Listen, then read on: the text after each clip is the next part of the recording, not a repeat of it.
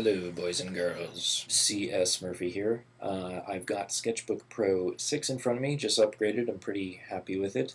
Some really cool tool features, some new brushes, a new way of scrolling and categorizing your new stuff.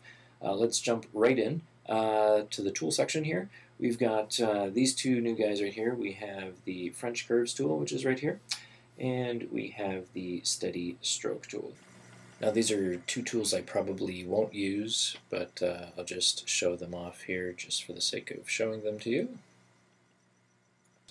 Just to give you an example, we've got four little icons surrounding the shape here. This will actually scale it like I just did.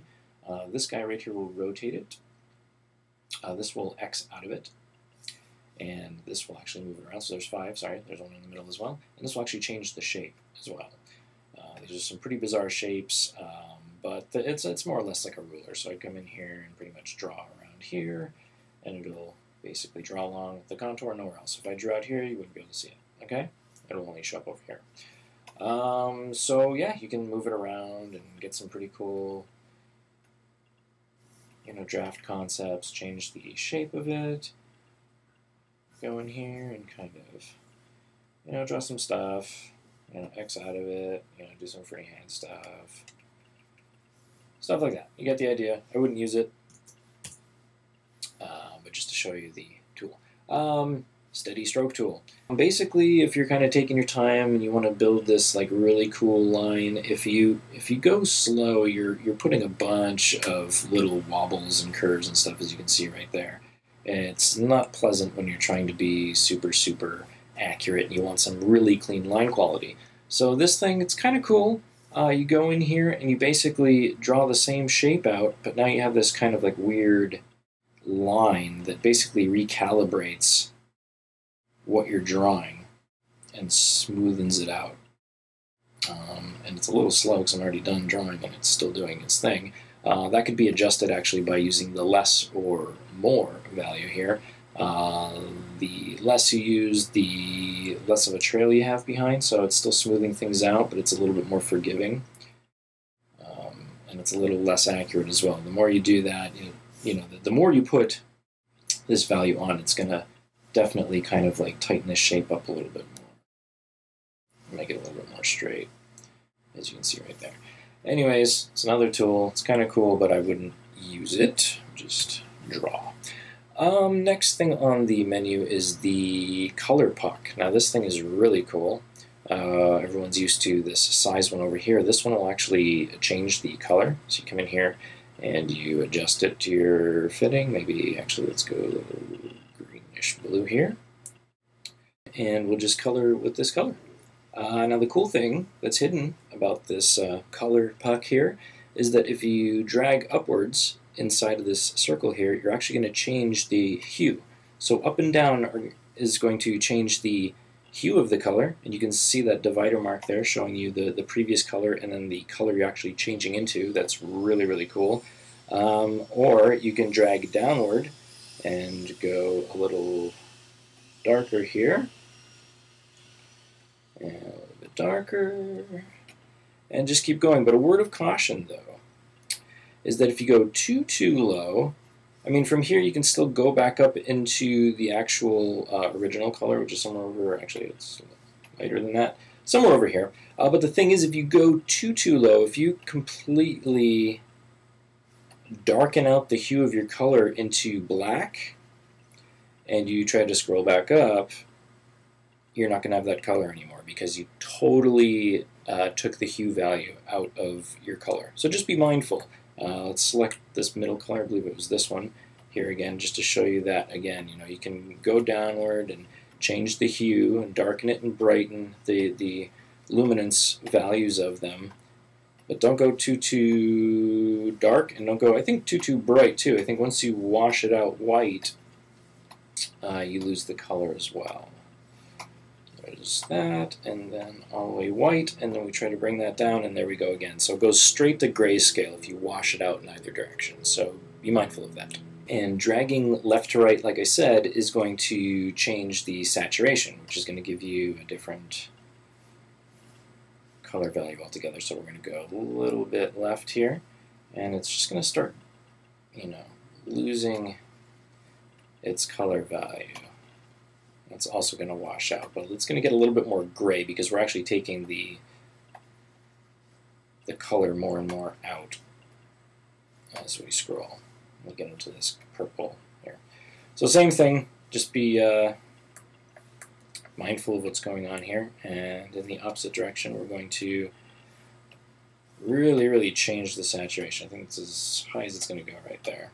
So yeah, cool feature of this new color puck that's been added.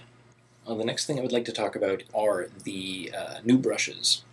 These are really cool. The synthetic brushes. Firstly, let me go into this little icon right here. If you click on this, you get a whole new menu here. This is really cool. It's a way to keep all of your standard brushes and all the custom brushes that you create.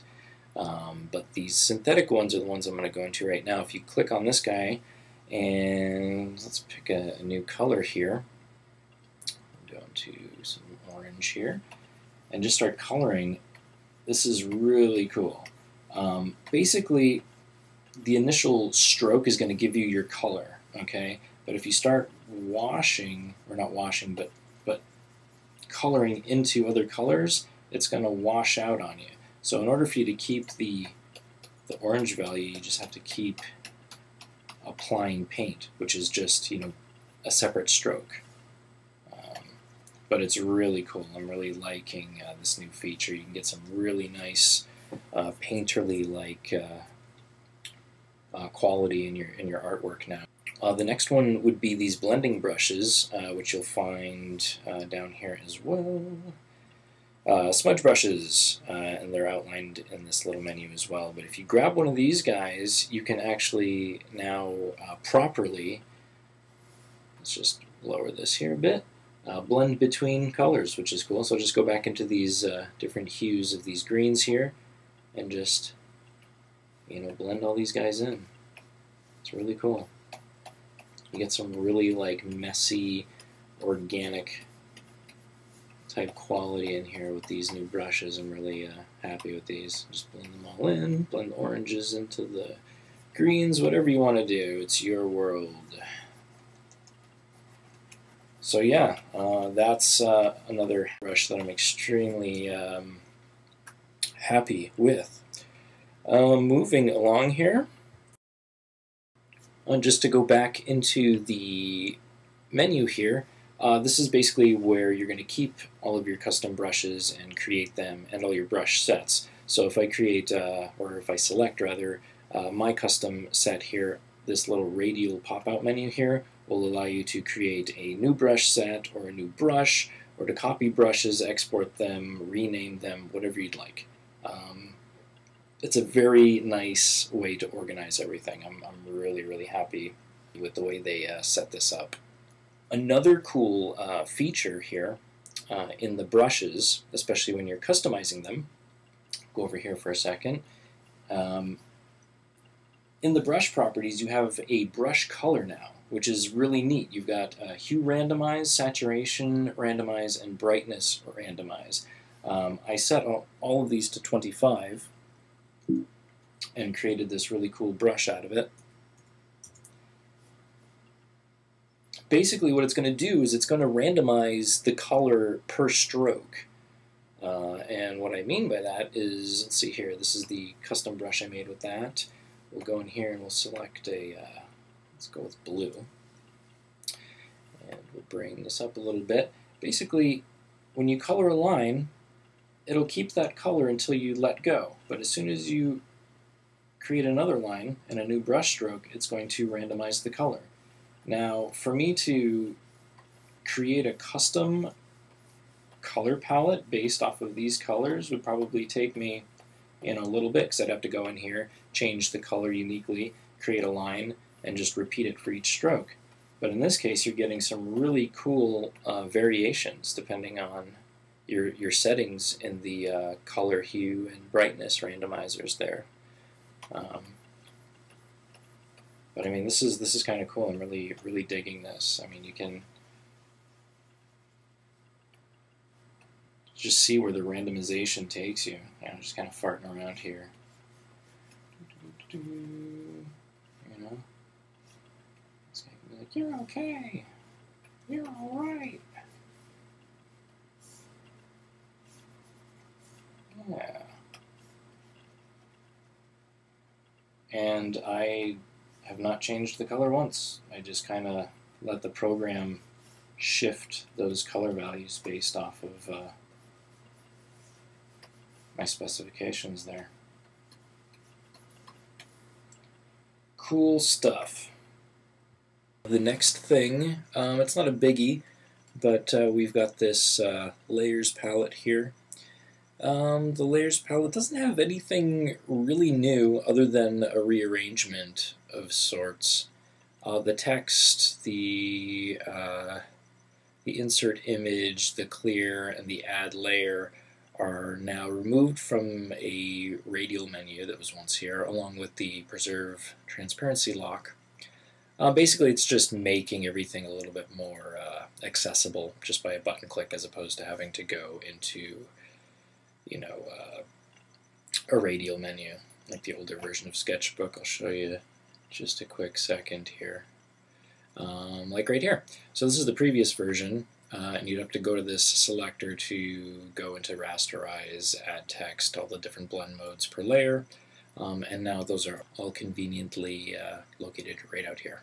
So like I said, it's new, but it's just a rearrangement of sorts. Nothing has been added to this menu per se.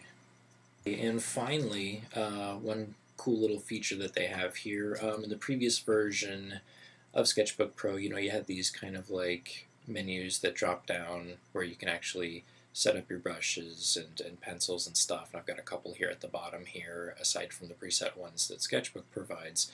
This is kind of cool, but the width is a little too wide, especially when you're filling up the canvas. You want as much real estate space on the screen as possible to draw with, and not a bunch of menus out in the open.